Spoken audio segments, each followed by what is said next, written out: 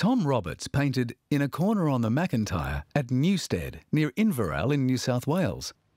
The bushranger Captain Thunderbolt, Frederick Ward, had worked in this area some years earlier.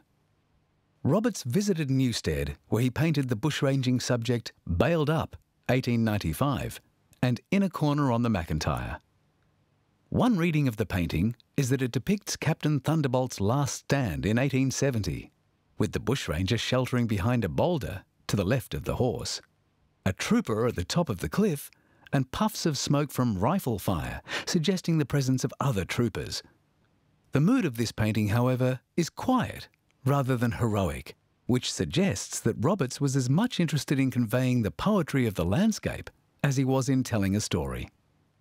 He captured the stillness, heat and light of the Australian bush, the translucent water at the foot of a natural rock wall, a snatch of nature. He gave the image a veracity and immediacy, creating the effect of coming upon a scene as one would in nature. It first appears tranquil and seemingly uninhabited, and only after careful looking does the horse and crouching man become evident.